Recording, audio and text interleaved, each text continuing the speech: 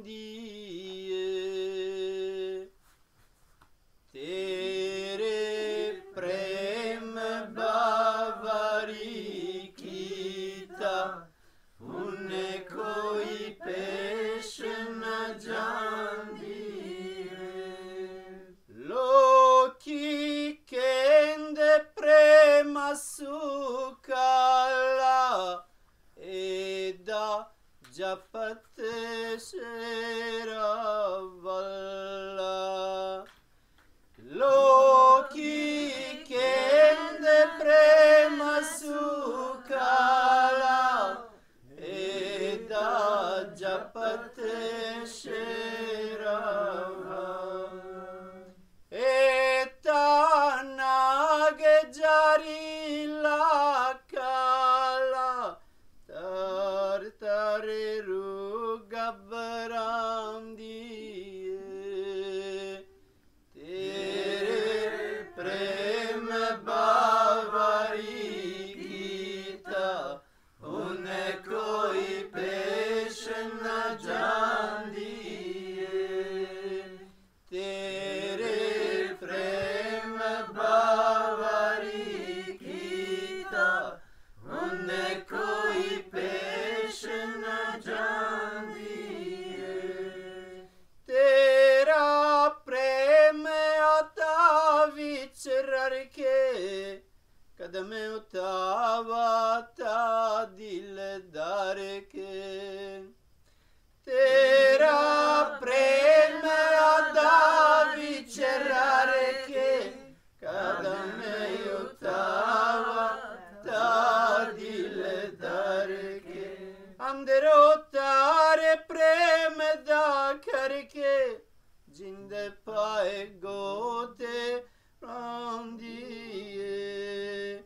तेरे प्रेम बावरी कीता, उन्हें कोई पेश न जान दिए। तेरे प्रेम बावरी कीता, उन्हें कोई पेश न जान दिए। तेरी सूरत चांद मिसाल, वांग चकोरा सादाल। तेरी सूरत चांद मिसाल, वांग चकोरा सादाल। दादा पाया प्रेम दा जाल, सादी रुखर लांदिए। तेरे प्रेम बावरी कीता, उन्हें कोई पेश न जान दिए। तेरे प्रेम बावरी कीता, उन्हें कोई पेश न जान दिए। सुनियो सतगुरु जी कृपाल, सादा दुखिया दा की हाल। सुनियो सतगुरु जी कृपाल, सादा दुखिया दा की हाल।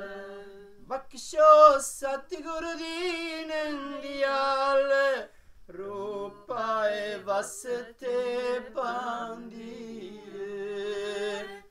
तेरे प्रेम बावरी कीता, उन्हें कोई पेश न जान दिए। तेरे प्रेम बावरी कीता, उन्हें कोई पेश न जान दिए। जेरा प्रेम कमोना चावे, पेला सिर नु बेत चरावे।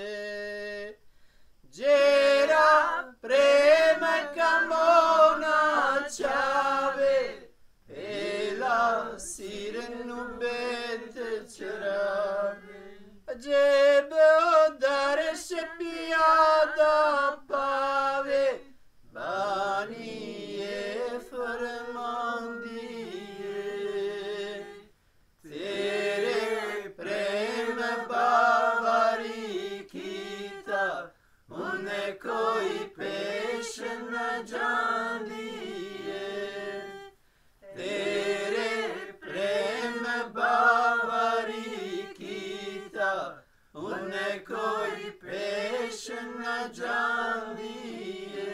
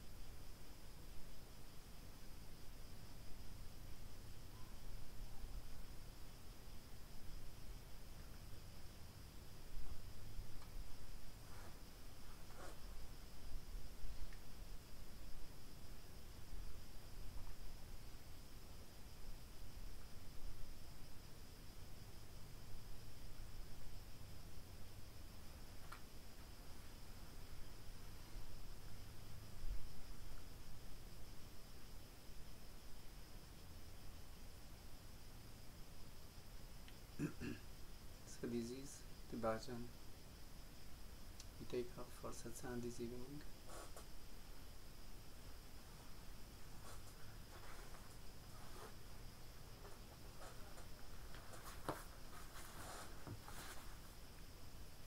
It's a beautiful bhajan by Sant Singh, in which he talks about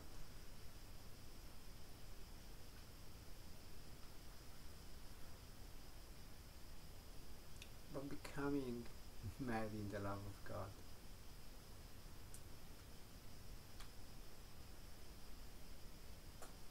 Your love has made me mad. Now I have no control over it.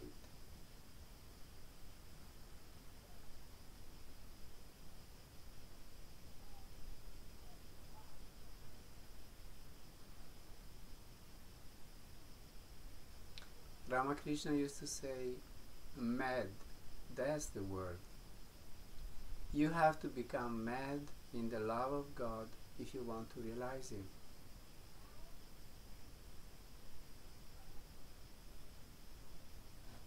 So all the great masters have been great lovers of God. That's how you get to this divine realization, just through this very intense love.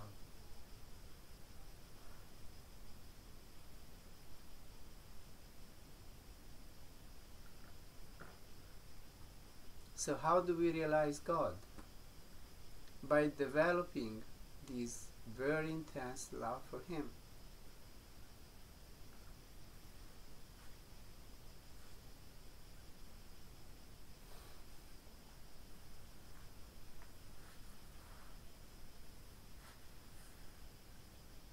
So that's the way. That's the only way.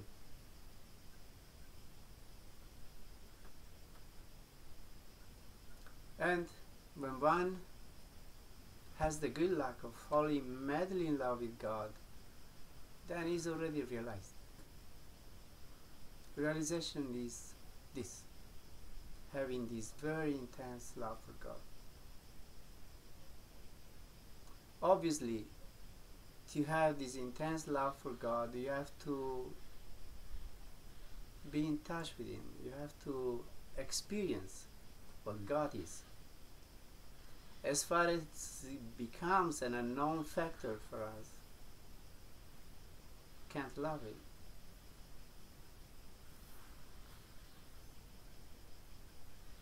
We begin to love Him as we manifest Him within ourselves. as we tune in with this divine presence.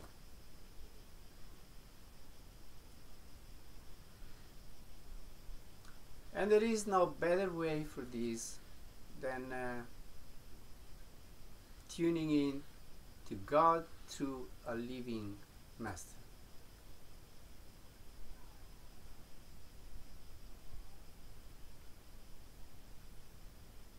Because God is an abstract idea.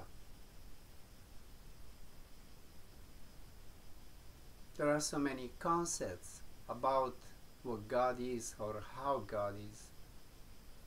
There are so many theologies that talk about this divine reality, how it is.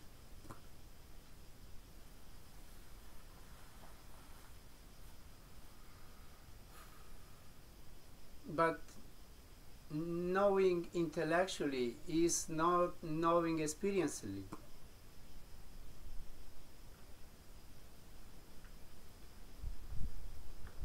So you can read books about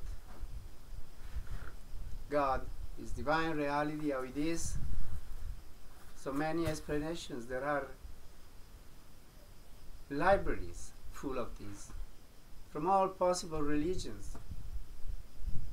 And they all talk about their experience about God, how they had this experience, how it came to them.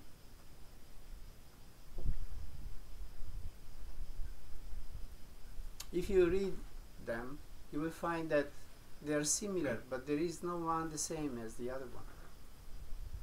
They all have some peculiarities of their own.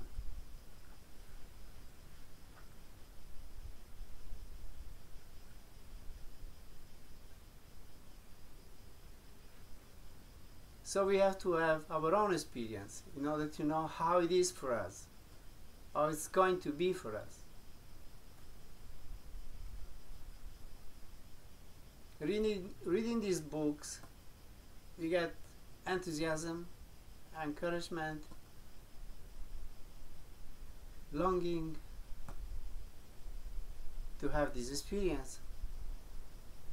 But then we have to make our own journey. We have to make this experience our own.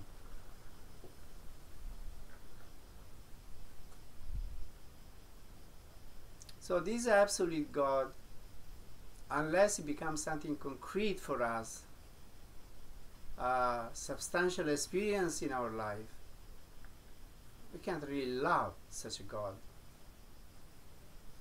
We may imagine that we love such a God, but we don't really.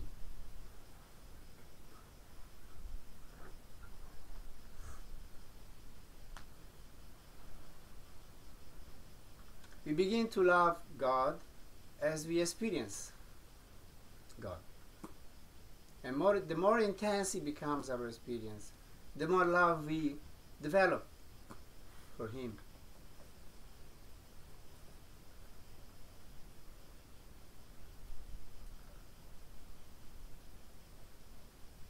And for most of us human beings, it is impossible to tune in with God unless we find a human being, a human pole that incarnates in our time this presence, this energy, this love,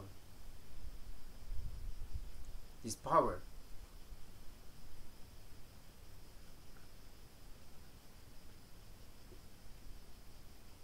So the human pole is a fundamental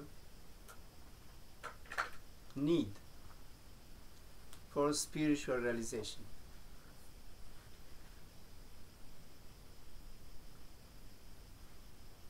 And we can never develop this intense love unless we direct it to somebody that's like us. Because we are human beings and we can't love a cow or a whatever, a monkey, an elephant. In India they love everybody. Cows, monkeys, elephants. They're very good. But for most of us human beings, we need a human being.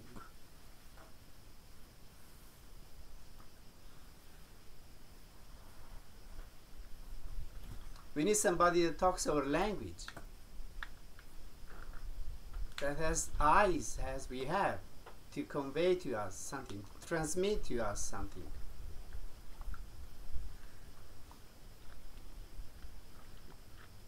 And it's a very good luck if we meet somebody that becomes really the bridge, the powerhouse through which we connect with the general electricity.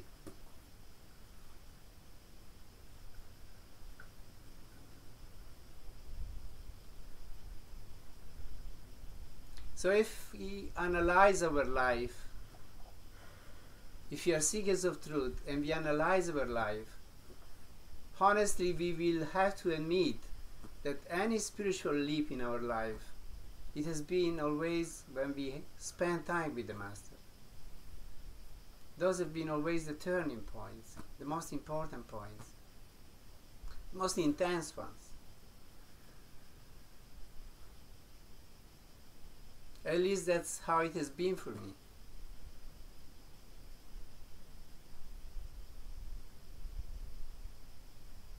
If I had never met Master Kirpal, I would be nobody. I would have known nothing. I would have just been a lost being.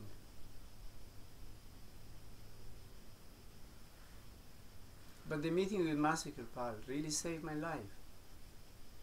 Why? Because it was like you are crossing the desert and finally you find the lake or you find the sea and you just swim into it.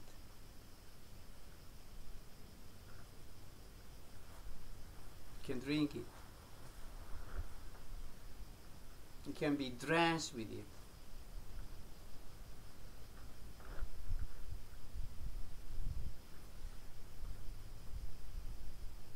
So I had my ideas before I met Master Kirpal about what God is. Or better I would say, I had more ideas about what God is not.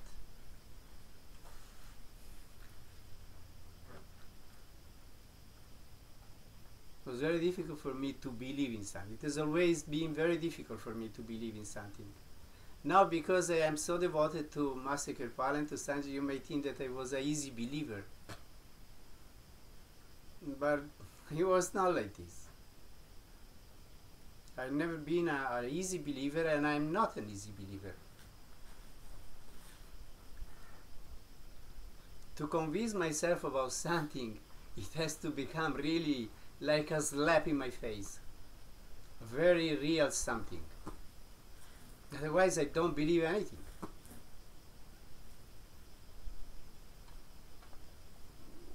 But when you hit a mountain, then it becomes very real. And that's how it was for me meeting Master Kirpal, really meeting a mountain of energy, of divine power, divine light. So when you bang your head against something like that, you can say, it's not real, it didn't happen. You can't act anymore like it didn't happen. Otherwise you're not real anymore.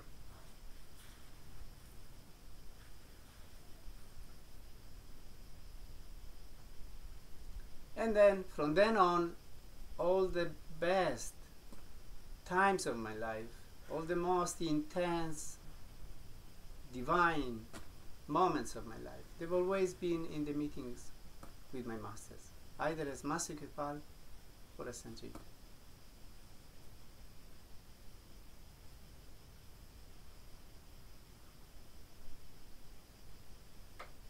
And how was this? In which way it happened? I mean, what happened in these meetings? It was like always, like meeting this ocean of light, this ocean of love. And all those retreats I had, especially with Sanji, those many retreats, it was always like swimming in light and in love. Because light and love are just the same thing. Where there is light, there is love. And where there is love, there is light. So I experienced so much of this intensity, this divine presence, this divine love. And by this goes very deep into yourself and transforms you in a very deep way, at a cell level.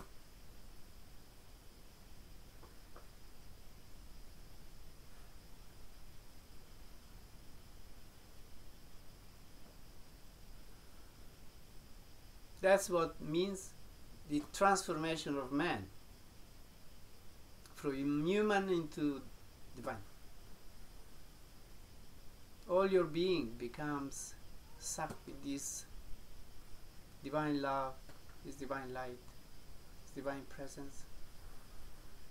It then becomes also divine wisdom, knowledge, which is not an academic knowledge.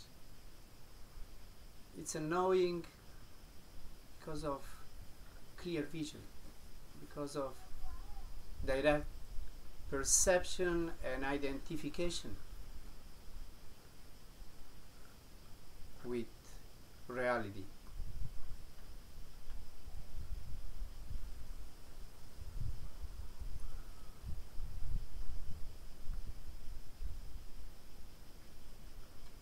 And this is what we try to do in these hour retreats. We try to develop, to grow this field of light and love. That's why we come together, to make it intense ever more, until we really become like mad in the love of God. And then we are very ecstatic, very blissful, very happy.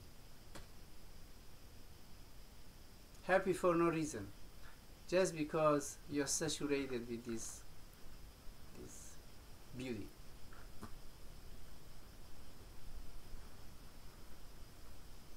We always want a reason, an object, something that comes from outside in order to be happy.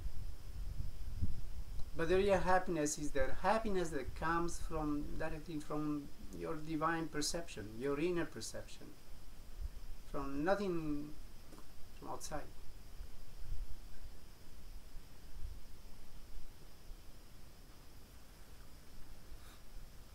That's the real world, when you don't need anything and you are just ecstatic, blissful.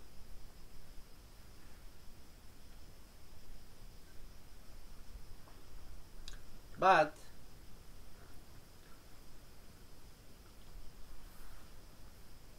we are given gifts,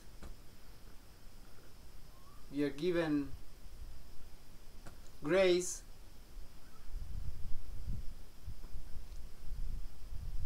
and then we have to give proof that we really appreciate this. We have to be honest with what we are given. We have to be grateful and do our own part. Because if we expect everything to be given to us for free, that is not fair. Then we are not honest.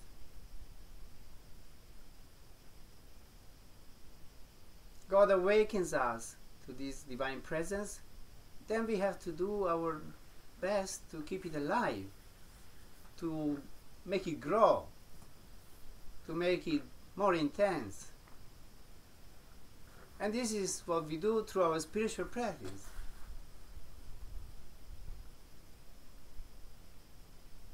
By right-handing satsang, by doing our daily meditation, by doing our simran during the day, trying to be tuned in as much as possible. This will keep us alive in a good way. Otherwise we are alive anyway, but in a bad way, in an unworthy way. We can have a life which is worth living, and we can have a life which is not worthy living. So we have to choose what kind of life we want to have.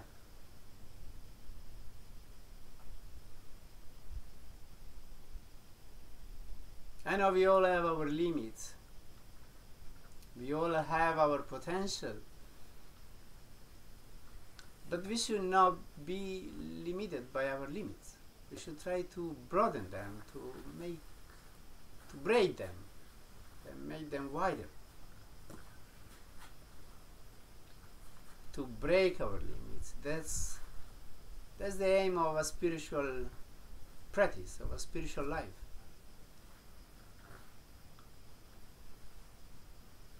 Maulana Rumi says, make your last better than your first. Means don't come to the end time of your life by being as you were in the beginning. Try to come at the end time of your life being a better being that has broken limits.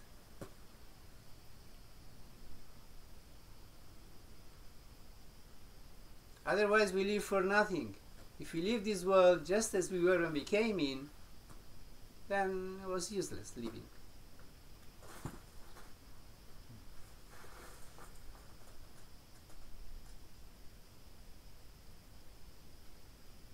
We have to make this life successful. And we make it successful by coming at the end of this life not being the same or even worse than what we were when we came in this life.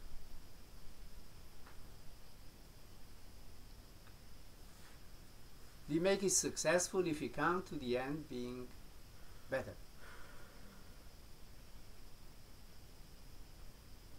more conscious, more aware, more focused, more in control of ourselves, winning over these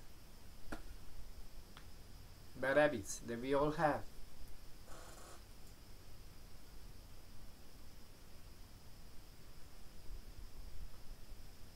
So that's the fight with ourselves,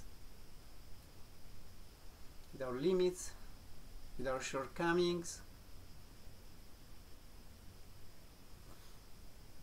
And there we have to be brave.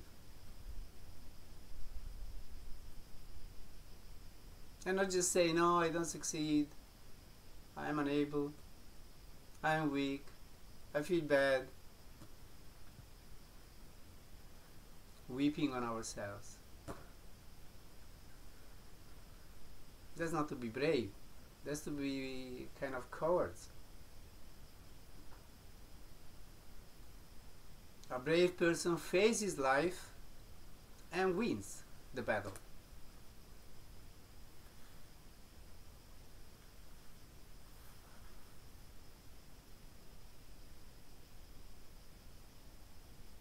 And we have to take up responsibilities and face our responsibilities, honor our responsibilities.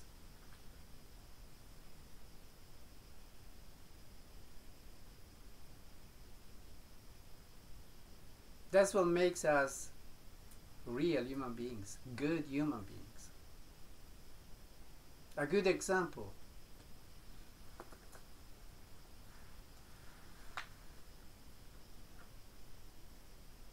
We have to leave a mark on the sands of time that is a good mark, that is encouraging for the next generations. We have been drawing inspiration from good people who lived before us, through the books, through stories that we hear about their life, what they did. Any special human being It's a blessing for the next generations.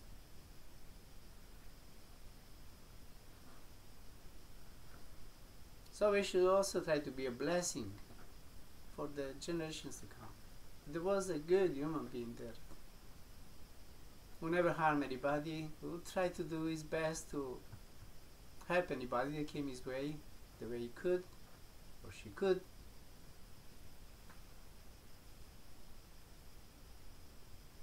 Never harmed anybody.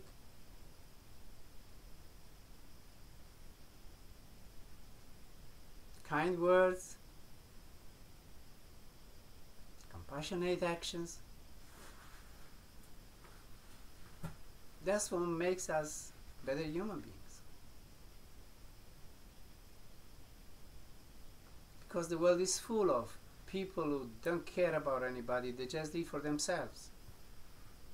But somebody who becomes a broad human being is somebody who lives for others, more than for himself or herself. It's very easy to be egoistic and live for oneself. That's a natural tendency with most of human beings. But the seeker of truth has to break these limits, this habit, and try to embrace, welcome, give.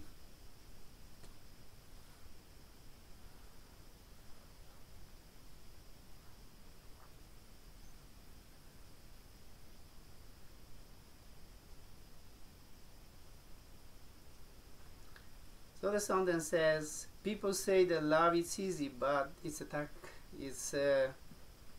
of a tiger. It is the poison black cobra, the soul trembles and becomes perplexed. I feel your love in my bones. When I take a step, my heart throbs. From within the string of love vibrates, the soul dives into the love. Your face is like the moon, and our condition is like the moonbird. The trap of love is very strong, our soul weeps. Listen, O Satguru Ji Kirapal, what is our condition, the suffering ones? Forgive us, O Satguru, gracious to the poor ones. The soul makes his request. He who wants to own the love should first sacrifice his head. Ajaib says, then he gets the darshan of the beloved. So says the Bani.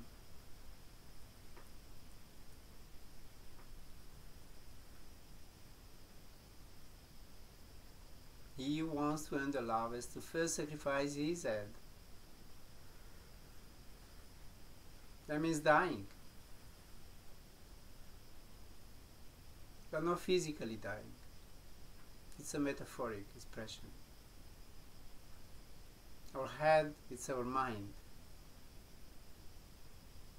We have to give our mind as an offering.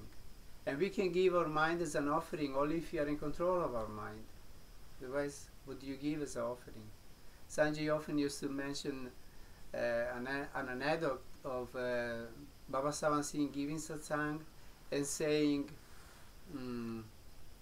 I want somebody to give me his mind as a present. Who of you is capable of giving to me his mind? And a person stood up and said, Sadhguru, I give you my mind. And he said, are you in control of your mind? So he said, oh no, master, not. I will give it to you, but I'm not in control. So he said, how can you give something which is not in your control? So if you want to give something, first we have to own that something. We have to be in control of that something.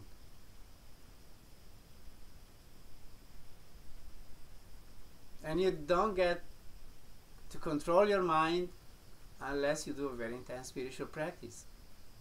That's the only way. Otherwise, the mind is a wild horse, running wild.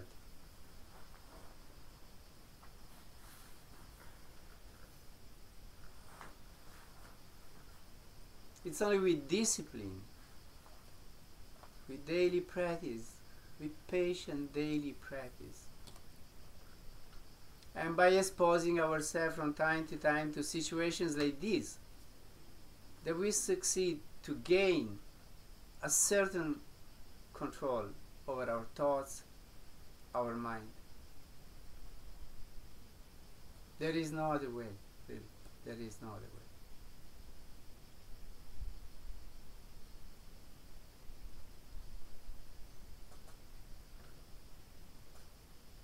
Master Kripal, often when they wrote him letters telling about their problems,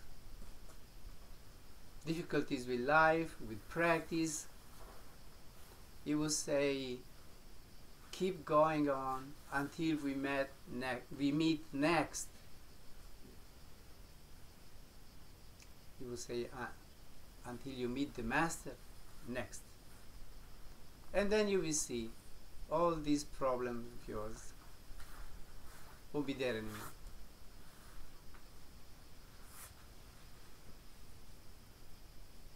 So that's when we make a jump. When we spend time with the Master, we do sincerely and with love and devotion our spiritual practice, through darshan, through all the practice we do, all these good, beautiful bhajans we sing, and this beautiful divine presence comes into play.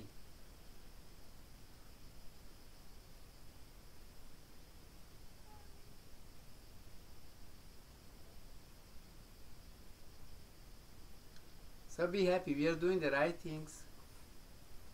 We are going to be together for a week, and we'll try our best to get as much juice as we can out of this week.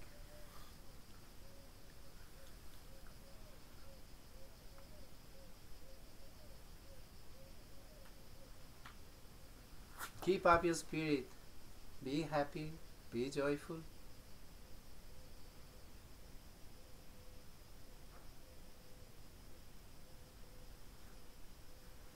Be present, attentive.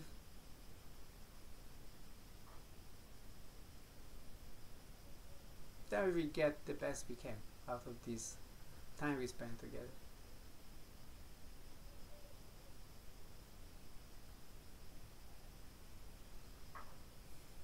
And at the end of this week, we feel really blissful, divinely happy.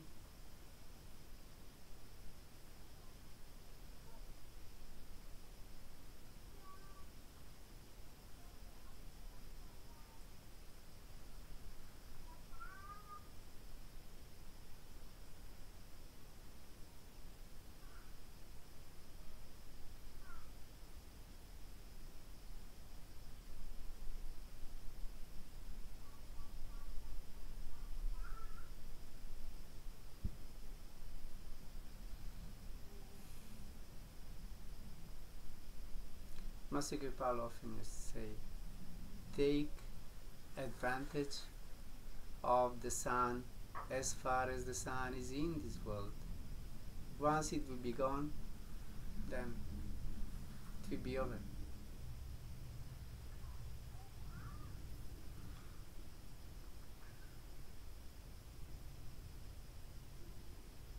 So let's take advantage of the situation we have, which is no small thing. Don't understand it as not important or of little importance, because it has a very great value and it's very special. There is no better luck in this world than tuning in with the divinity, divine presence manifested in a human form.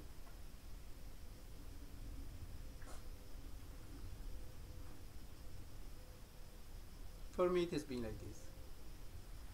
I hope it's the same for you.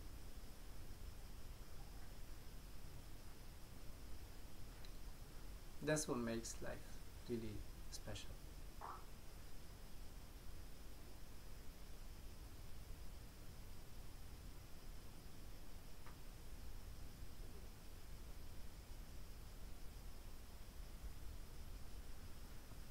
would like to mention something.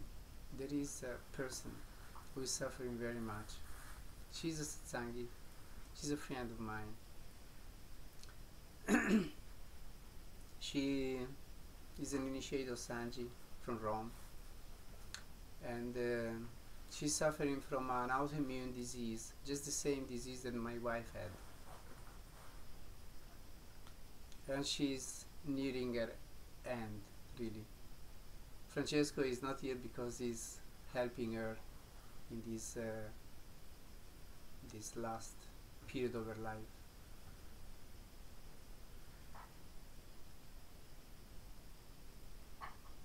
So I would like that we pray to the Master for her.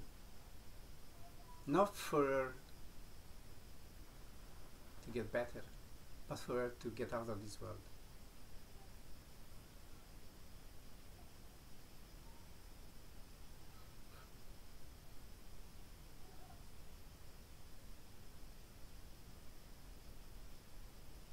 Some people are chosen to be the means of paying off karma of others. They haven't really done anything in their life because of which they have to suffer so much. I've seen a number of people like this, and I am convinced, I know, that such people carry the burden of others also. And this person is such a case. She's really suffering like you can't imagine. Being put on a cross is just nothing in comparison.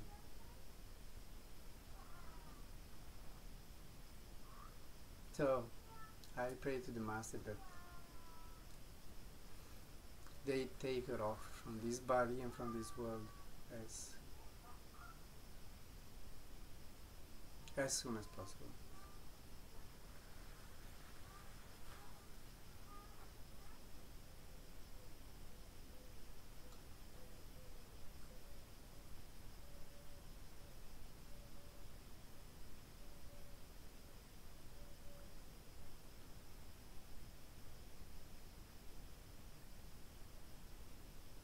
And she's ready to go. Every day she asks me, did the Master tell you that he's going to come? And I say, not yet.